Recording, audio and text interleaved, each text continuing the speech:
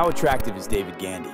Gandy has equal facial thirds, hunter blue eyes with low set, thick and slightly positively tilted eyebrows. His jawline visibility is good, and he has got high set and prominent cheekbones, a perfect mid-face ratio of 1:1, and a good mouth-to-nose width ratio.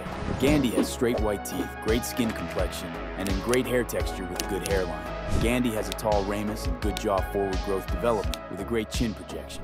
Gandy's upper lip is on the thinner side, his lower third is slightly narrower than ideal, and his facial hair development isn't complete. He has a few patchy spots. David Gandy is a 9 out of 10 facially, one of the best faces in the world. He stands at 6'2", his frame is good, and he has a lean athletic physique. Gandy is one of the most successful fashion male models. He has showed up on multiple fragrance ads. He's got an overall SMV of 10 out of 10. If you want to find out how attractive you are, visit my page and click on the link to get a detailed face and SMV analysis.